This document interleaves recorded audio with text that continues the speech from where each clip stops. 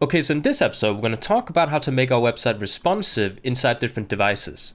So if I were to take this website we have right here and view it inside a cell phone or tablet, right now our website would look exactly like it does inside a browser, inside a computer. And in some cases that would be okay, but in a lot of cases, such as this one we have right here, where we have a small menu up in the corner, we have, tiny text going on, we have a little image down here. If I were to see this inside a cell phone, it would not be very, user-friendly because it's very tiny. So in a lot of cases, we want to make our design respond to the device that we're viewing it on. And that is not very difficult to do. We can actually do that only using CSS. So what we're going to do in this episode is we're going to talk about how to make our website that we have right here responsive. Now, I should also mention that today, well, if we were to take 5 years ago, the amount of people who are viewing websites inside their cell phones and tablets were not as high as today, but it has rapidly been increasing. So today, you can't really have a website that's not responsive to cell phones and tablets because there's just so many people viewing websites on the devices. So it's actually getting pretty important to have a responsive website, which is why this episode might be really important for some of you guys. So what we're going to do here is, first of all, I'm going to go ahead and open up my code, and inside my style sheet we can actually go straight down to the bottom of our style sheet. I usually like to style our media queries. Well, you guys don't know what media queries is yet, but I like to style the responsive design at the bottom of my style sheet. So at the very bottom here underneath the footer, I'm just going to go ahead and move down a little bit so I have some separation from the rest. Now what we're going to do here is we're going to go ahead and specify exactly how wide our screen needs to be in order for it to start changing the design. Meaning that if I were to take my browser here, and let me just go ahead and minimize the window a little bit. So, and if I were to actually minimize the screen sideways, how far do I want it to go before it starts saying, okay, now we're on a tablet or now we're on a cell phone, and now it needs to change the styling of our website. Because if I were to have it this small, as you guys can see, it actually starts to cut off, and we don't want that inside a device.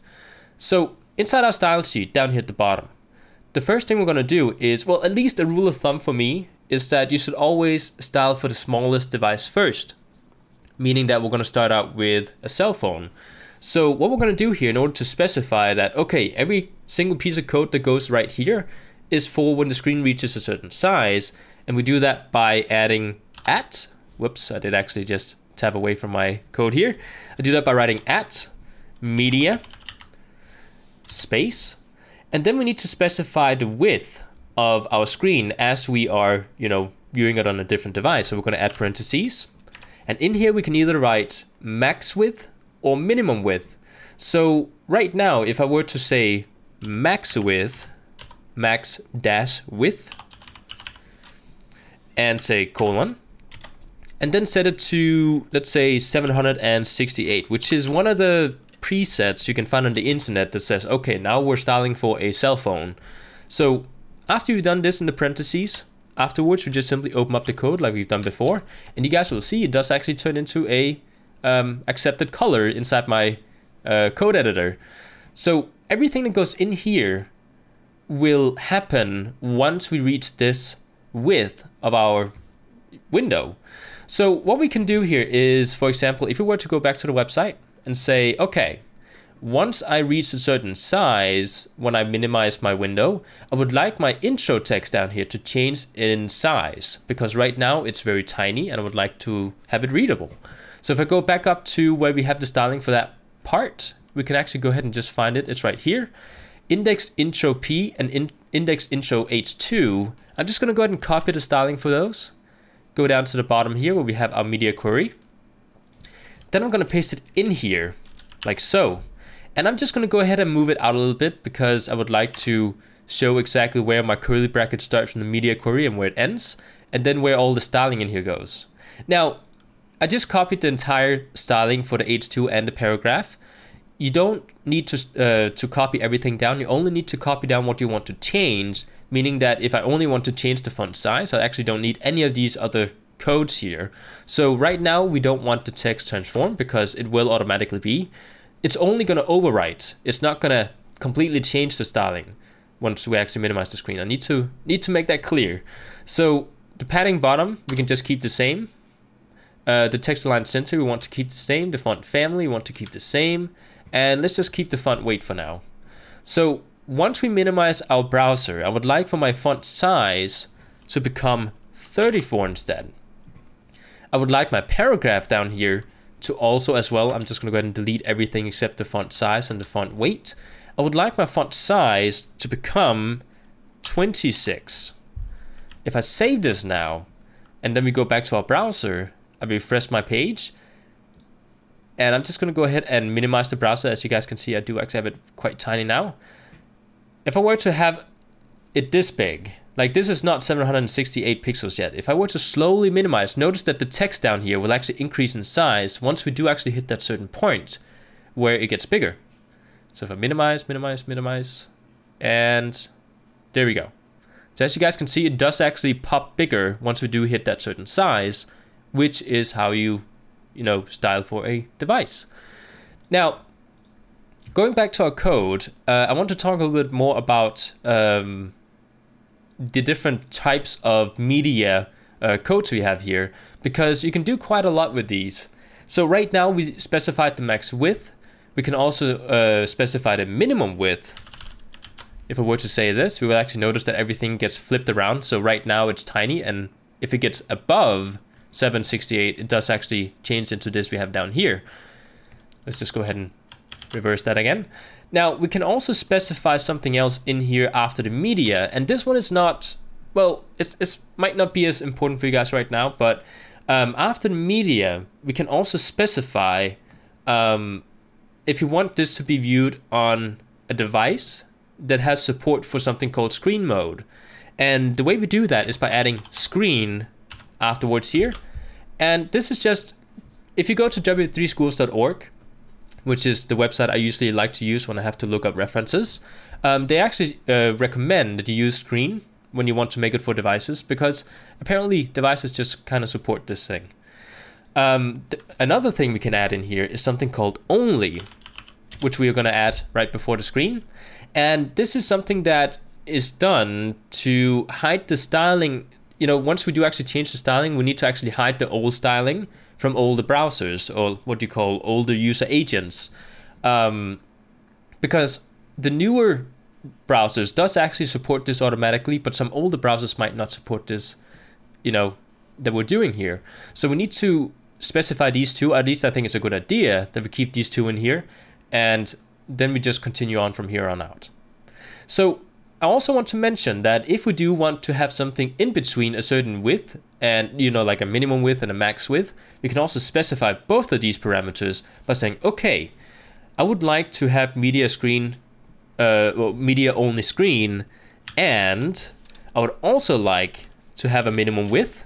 So I'm just going to go ahead and say min in here, dash width, and set it to something specific, like, let's actually go ahead and take our, let's take the 768 in here just for now and copy it in here. And then I would like to say afterwards here, and I would like a max width to be 1768 as an example. If I were to view this now, it would actually only be in between these, meaning that if I go and refresh my browser, you guys will notice that right now, if I were to size it up a little bit, you can actually see if I have it below here, below 768, it will actually be the regular styling. If I were to hit above 768, poop, we do actually get a larger font size. But if I continue to the point where I reach a 1768 pixel width, you guys will notice that it will change back to normal like it did right there. Now you guys might be asking, well, how can your window be larger than 1768? That's because I'm actually on a really big resolution monitor here. So in case of you guys, you might want to, change this down a little bit to maybe 900 or something. Now, so this is how we essentially do this. Let's just go ahead and reverse back a little bit and just keep it at max width, and then this thing, because I think this is good for now. This is just for cell phone devices and that kind of thing. So now that we talked about this specifically, I would like to talk about something called portrait and landscape mode as well, which is something that's also going to be really important for you. So let's say I have this certain styling here, and I would like to also specify that if the user were to take their cell phone or the tablet, and instead of viewing it with the, the long width of the screen going upwards, if they flip the tablet or if they flip the device into landscape mode, I would like for it to change the styling to something else. So right now, if I were to take my cell phone and say, okay, if you're viewing your cell phone like you would normally, I would like to add and parentheses, and then I'm going to set an orientation like so. I'm going to set colon, and then I'm going to say portrait. So right now, if I were to view this in portrait mode, it would actually have a certain type of styling. So let's actually go ahead and test this out. So if I were to take this styling here and say this is for portrait mode only, then I'm going to go ahead and copy all my code, paste it below. And let's go ahead and make one for landscape mode instead. So if I were to change portrait to landscape, on the bottom one we have here, and then I would like to say, well, I would like my H2 to also change font color into red. I can actually go ahead and save, refresh my browser, and then if we were to go ahead and just kind of minimize it below, so we do get some changing to the text. Let's see if the font size does actually get bigger. It does not for some reason. Let's go ahead and figure out why it does not do that. Okay, so I just found out why I couldn't see anything inside my browser, and I did actually forget to add an and, I believe, inside my code. So make sure after the screen you do have an and then max width, and orientation portrait, and the same thing down here with the landscape code. So once we have this, we can actually continue. I did actually spend quite a lot of time figuring out that I was missing this. So let's just go ahead and dive back into the website here. Now, if we go ahead and resize our window sideways, and we have it, like our view is actually taller than it is wide, you guys will notice that our text gets bigger, but it doesn't turn red.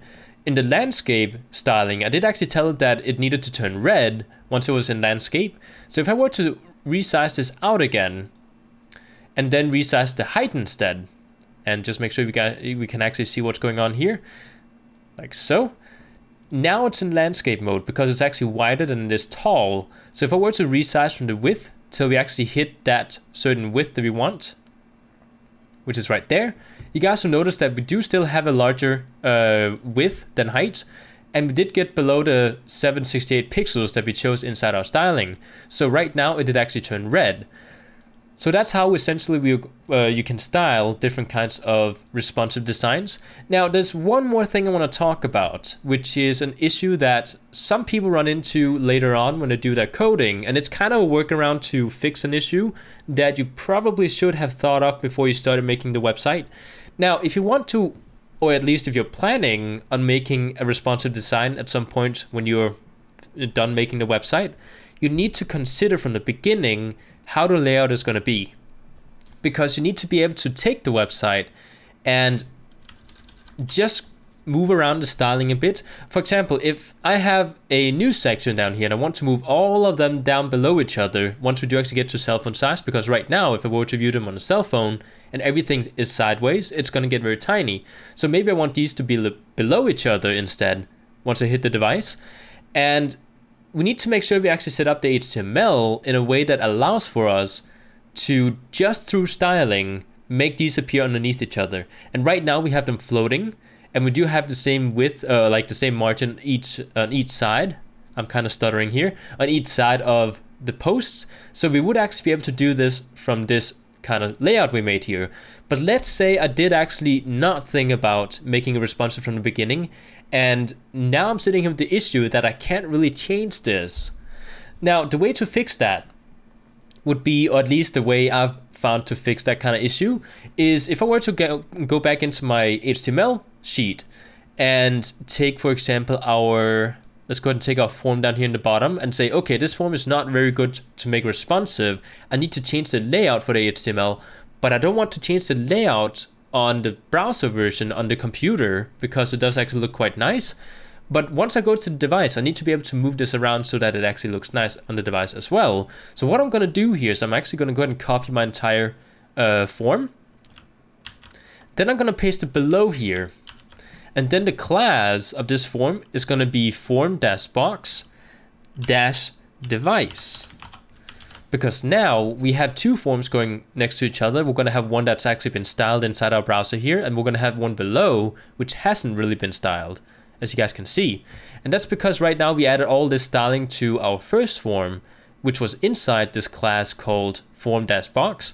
And now because we have the second form, we can actually go into our style sheet and say inside the regular code, not inside the media code, but inside the regular code at the bottom here, we can just kind of go ahead and say we have a class called form-box-media. And this styling, or at least this div box, if I open up the code here, we would like to display as none. Again, this is I don't recommend doing it this way. You should have everything prepared for responsiveness from the beginning, but if you do actually at this point, you can do this, okay? Because I know some people will tell me out there that this is, you shouldn't write unnecessary code. And it's just kind of a thing about, browsers loading a little bit faster and that kind of thing. But if you run into this issue, this is how to fix it. So right now, if I say display none for this form, and I go refresh my browser, you'll actually notice that our bottom form is still there for some reason. Let's actually find out why. Let's go back into form-box. Did I spell something wrong? Form-box-device. Ah, okay, it's not -media, it's actually -device. Save it, refresh the browser, and you'll notice that our bottom form disappears. So now what we can do is we can actually go ahead and take this styling, copy it, go into our media styling down here with the portrait, paste it in here, and instead of saying display none, we're gonna say display block. So now, actually let's go ahead and do one more thing. Let's actually take the form-box styling, not the device, but the box itself, and tell it to display none once we hit this. So right now what we're doing is that once we do actually hit a maximum width of 768, it's gonna hide the first form down here, and it's gonna show the second form, which is meant for devices. So if I were to refresh the browser and just kind of go into device mode here, you guys will notice that right now we do see the form we just pasted in that has no styling. If I go ahead and refresh a little, or like resize it, whoa, suddenly we get the old form popping up. So if I go down again, you can see that it does actually pop in and out between these two. And the reason you can do this, and it will actually work, is that you can actually go into the second one we made, like the actual form inside the HTML, and just kind of move around everything in here. So if you don't want to add breaks, let's say the breaks are the thing that destroys it from being, a good responsive design. You can actually just go into it and remove these breaks, like so, like so, like so. And I know this is not going to look very pretty once we do actually refresh our browser, but you actually notice that we have two forms that does the same thing, but they have different styling. And because we changed the HTML, we can also do different styling to them and make them behave differently. Okay, so we have two completely different forms that looks the same. So this is the lazy workaround to fix an issue that you should have fixed from the beginning. I can't say that enough. You have to keep in mind if you want to make it responsive. But this is how we're going to make everything responsive inside our browser. So I hope you guys enjoyed this episode, and I will see you guys next time.